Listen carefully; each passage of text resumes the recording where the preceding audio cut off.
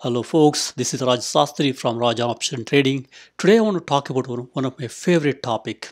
It's working from home stocks. So as you know, right now the trend is really working from home.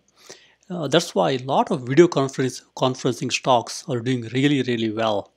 So according to the forecast, the market size and addressable market of these video conferencing companies is going to grow rapidly. And also, a lot of these pundits predict work from home is going to stay. It may be a hybrid scenario going forward, but it's going to stay. With that in mind, let's see how we can take advantage of work from home stocks. So here are my favorite work from home stocks. First one is no surprise, Zoom Video Communications or Zoom. Next is Twilio, Logitech, Five9, Bandwidth, Live Person, ClearOne, 8x8, Zendesk, RingCentral, Alphabet or Google, Microsoft, and J2 Global. And there are companies like Cisco, which is also famous, but of late performance is not that great. So with that, let's dive into a little more details and look at maybe 2 or 3 companies in a little more detail. So first one, which is everybody's favorite, is Zoom. These days, people use Zoom as a verb, like zooming as an example. With that, it's a really modern platform, and it's really viral. Everybody uses Zoom. Even if you ask some school kid, they will tell you what is Zoom. So impressive market cap, 121.79 billion, and 98% approve founder and CEO Eric Yuan. And stock price is about 417, which is really nice. And if you look at a 3-year stock chart, it's really did very nicely. And now I guess it's really a law of large numbers. They can put up same type of growth. So that's why stock has really came down a little bit, but trying to go up again. And from a quarterly perspective, if you look at the market cap is consistently growing. And now they're at 121 with this small drop. That's why it came down a little bit. Revenue perspective, they're doing really nicely. As you can see here, the revenue surprise. See the percentage here, 169, 355, 366. Tremendous year-over-year revenue growth, which is very important. And they've been surprising the Wall Street with the revenue surprise. And they've been surprising on the EPS side also.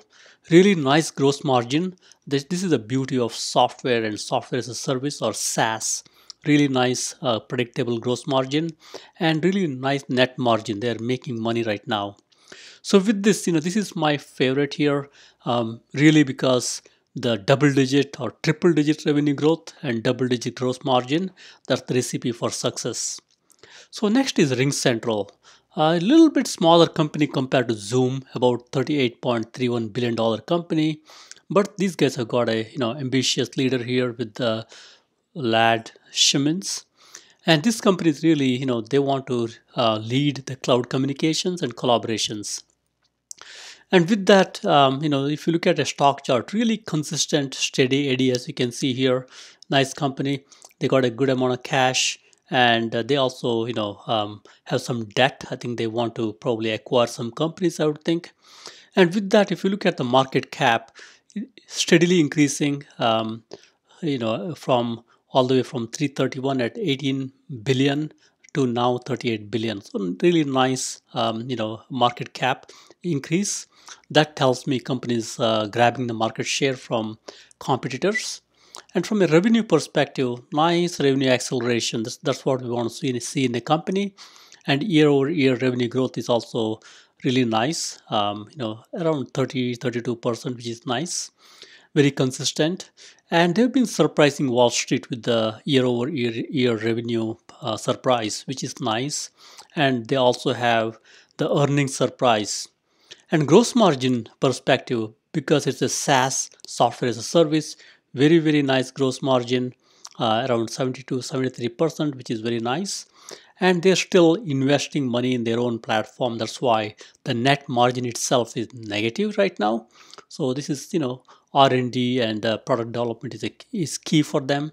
And these guys have also collaborated or partnered with companies like Avaya, which is a really old style company. Now they provide the cloud communications with partnership from Avaya, which is really, really nice.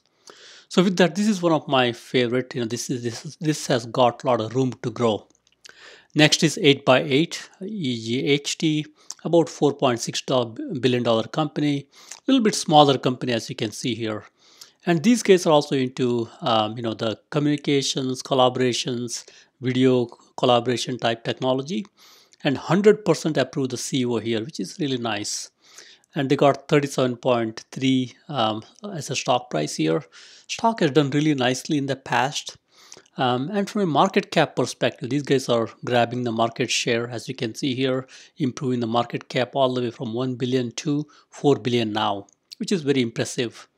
And they've been surprising Wall Street with the revenue surprises, all along. And the quality of revenue surprise is coming down a little bit. That's a little bit concern, but not a huge concern. On the EPS side, they've been surprising on the negative side. They've been missing the EPS projections. Probably they've given too much, too high projection, I would think. And nice gross margin, but not as good as either Zoom or RingCentral. And they're still losing money. So my take is really if you want a little bit smaller price stock, you could buy this $37. But the quality is really nice when it comes to Zoom or RingCentral with the high gross margin and high year-over-year revenue growth. I would think these two stocks are better than 8x8. But 8x8 could be a good candidate for somebody to acquire. It's a smaller company, $4 billion, somebody can easily acquire them. So with that, two stocks to really own for long term and one to speculate. Let's look at next three set of companies. First is LivePerson. This company is really around, work from anywhere type company. Have you ever called a company or customer support and they tell you the old style, press 1 for this department, press 2 for this department, which is very boring. So this company is going to change all that and provide a conversational AI. An automated person or an automated robot can really engage with you and help you to answer your questions. It sounds like a person, thinks like a person with artificial intelligence. With that, 73% approved the founder and CEO, Robert Lukaszko. And it's about $4 billion company, $71 stock price. Very nice stock chart here. I would really like the way it's going up. And if you look at the market cap, consistently, kind of growing the market cap from 2 billion to 4 billion now. And from a revenue perspective, they're putting up positive year-over-year revenue growth, which is very nice. And they've been surprising Wall Street with the revenue surprise. And EPS perspective, they're surprised 2 times and missed 2 times. Very, very nice gross margin here. That's very typical of SaaS companies. And they're still negative from a net margin perspective because they're investing in their own product and grow it far ahead. This is very nice technology and very nice company because nobody wants to call customer support and hold on the line and transfer from one place to other place. This company solves that whole problem and a lot of room to grow. I would recommend this company. Next is Twilio. What can I tell about Twilio? It's if you talk to any developers, software developers, they love Twilio. Twilio really, unlocked the magic of communications. And in the past couple of years ago, they had one issue where Uber was their biggest customer with about 25% or so. Now they solved the problem and now they got, a lot of customers and now it's not concentrated anymore. So with that, from a stock chart perspective, very nice stock chart here. And they got a good amount of cash and debt is manageable. $425 company. From a stock price perspective, 68.29 billion market cap. And from a, they are also improving the market cap very steadily. That tells me they're grabbing the market share from other companies. And from a revenue perspective, they've been surprising Wall Street with the revenue surprises and very nice revenue acceleration. This is what I want to see in a company. Very nice revenue acceleration, double digit. It's above say 45-50%, which is very nice. And they have been surprising Wall Street with the EPS surprises consistently, and their gross margin is very nice. It's 50%, which is good. And they have been negative on the net margin, mainly because they have to invest a lot of money into R&D and make their product as top notch. This is my one of my favorite companies, especially because any developer you speak to, they love Twilio, especially because of the API platform. Next is Zendesk. Zendesk is a customer success type platform. Their goal is to really improve communication between a company and its customers and really make sure customers are succeeding. So it's about $18 billion company and 94% approved founder and CEO, Mikhail Swane, and stock price is about 157.69. Very nice stock chart here, and they got a good amount of cash on hand and some debt. And from a market cap perspective, steadily improving market cap. This is what I like to see in a company. That tells me they're grabbing the market share from its competitors. And from a revenue perspective, very nice revenue acceleration, as you can see here, and double-digit revenue growth. This is what I want to see in a company. And they've been surprising Wall Street with their revenue surprises. And they missed last time with the EPS, but not too much, 4 cents. And nice gross margin. This is very typical of a SaaS company. This is what I want to see in a company. From a net margin perspective, they're negative because they're investing heavily into their own platform and make it top notch. With that, Zendesk is really a stock to invest. Next, let's look at two big companies or three bigger companies. First one is Microsoft. Everybody knows Microsoft. It's got a legendary CEO, Satya Nadella. Under his leadership, company has done tremendously well. And if you talk to any school kid, they know about Microsoft Teams. And Microsoft has done a very, very nice job by bundling all their products into a enterprise agreements and give a best value to any organization. Their secret sauce is their enterprise agreements. With that, they can bundle things and sell it to anybody. And from a market cap perspective, very nice market cap, 1.20, 1.54 trillion. As you can see, it's in the $1 trillion league with Apple, Google, and a couple other stocks. This tells me their formula of bundling products into a EA really works well. And from a revenue perspective, this is again law of large numbers. This is a $1 trillion company with a $43 billion revenue. It can only grow in double digits, lower double digits, which is very impressive because a company of this size to grow revenue by 16%, it takes a lot of commitment. And they've been surprising consistently with the revenue surprise, and they've been surprising on the EPS side also, as you can see here. Very, very nice gross margin, 67, 68, 70, very nice gross margin, and they're making money, positive net margin.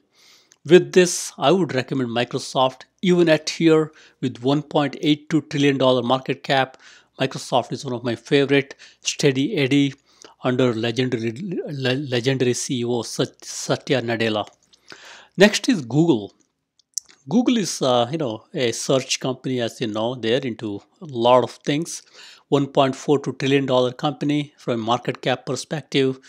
They have a lot of Google bets. From a collaboration perspective, they offer Calendar, Google Sheets, Hangouts, Google Meet, and a lot of these collaboration products. And 95% approved CEO Sundar Pichai. And stock price is about 2,088, which is really nice. And from a cash perspective, they got huge amount of cash, just like Microsoft, $136 billion cash and $27 billion debt. Debt-wise, it's a little bit much lighter than Microsoft. And stock chart, as you can see, a very, very nice stock chart. Any dip, you can close your eyes and buy the stock, no issues at all. And market cap perspective, this is in the $1 trillion league. Very nice market cap. They've been grabbing the market share from other companies, as you can see here. From a revenue perspective, revenue is really bigger than Microsoft. $56 billion compared to Microsoft's $43 billion. Year over year revenue is really 23, 14. They had some negative hiccup a while ago, but they're over it now. And revenue growth is much bigger compared to Microsoft, and they've been surprising Wall Street with the revenue surprises, which is again nice. And they've been surprising with the EPS surprise also, with the exception of March 31 quarter. And gross margin is really nice, 54%, a little bit lower compared to Microsoft. They got a good net margin, which is 26%. Again, a little bit lower than Microsoft, but you can't beat this top line revenue growth number, which they've been doing well of late. With this, Google, even up here with $1.42 trillion market cap, it's one of my favorite stock. If you can't buy stock, outright, you could buy fractional shares, or you could even buy, in-out spread. If it is 288, you could buy 2,000 and 2,100, call spread. That could be one way to play. Or you can buy fractional shares and invest that way. Next is Cisco. Cisco was, one time market darling and big company back in 2000s or so. It's got a legendary CEO, Chuck Robbins, 93% approved Chuck Robbins. Stock price is 45.68 and market cap is about $192.85 billion. And everybody knows Cisco's WebEx product, very popular. And they've been growing this product and doing a lot of R&D for this product. Stock chart gives it away. It's really a little bit back and forth, as you can see here. Does well, comes down, does well. Any option trader, they will tell you this is a good company to sell some of these iron condor type, or even butterfly type, spreads. So with that, I would buy when it comes down. As you can see, a lot of places it will come down. You could buy it and then you can sell it. Good stock to trade in and out. And also, if you're a long-term, stock holder, it gives a good dividend, which is also nice. So with that, from a market cap perspective, these guys are really not doing that well. They're 178, 199, kind of in the trading range for most part, goes up and down. From a revenue perspective, it's a negative revenue. They've been improving a little bit in the last quarter, but still nothing compared to Microsoft or Google. From a revenue perspective, they've been surprising the market with the positive revenue surprise. And even EPS perspective, they've been surprising with a positive surprise. And from a gross margin perspective, I think it's a good gross margin, 65%. And they're also making money, 21% net margin. So in summary, Cisco is a good stock, but it's not growing their top line. That's one of my main concern. Like Microsoft or Google, they grow their top line, whereas Cisco has good gross margin, but top line wise, I would like to see some acceleration. So I would wait and watch on this, maybe buy on the dips and take it from there. So with that, let's look at the list of companies that we have considered and the criteria why we consider these companies. So this is a total list of 23 companies that I considered, and this is organized by descending order of performance. The one on top is really highly performing in a 1 year time frame, and the reason these are bolded, the boldest stocks are my favorite, is look at the revenue growth. It's really double-digit revenue growth, and look at the gross margin, which is again double-digit. So the reason these are bolded is because of revenue growth. We want to see the top line, which is growing, and we want to see double-digit gross margin. This is where companies really efficient in conserving their money and really making sure their operations is very good. So with that, these are my favorites, and let's look at the performance of some of these companies. And I have I have these favorite companies in green background here. Those are the favorites. And as you can see here on a monthly performance, you have February, January, it's in a descending chronological order all the way to July. So the companies in bold, they've been consistently doing well. I mean, they have some hiccups, back in March. Most companies had hiccup back in March, April. This is when coronavirus hit, but they all bounced back. So in a nutshell, the companies in green background are my favorites because of obvious reasons, a double-digit revenue growth and a very good focus on gross margin improvement. With that, if you look at a performance from a weekly, monthly, quarterly perspective, again, the companies in bold are my favorites. Market cap, and you can look at where they are from a country perspective. And if you see here the revenue growth, I like this positive double-digit, triple-digit revenue growth. And I also like the gross margin, which is again high double-digit type gross margin. So with that, these are my favorites: Zoom, Twilio, Logitech, Five9, Bandwidth, LivePerson, ClearOne, 8x8, Zendesk, RingCentral, Alphabet, Microsoft, J2 Global, ON24. So with that, I want to conclude this. Happy investing in work from home stocks.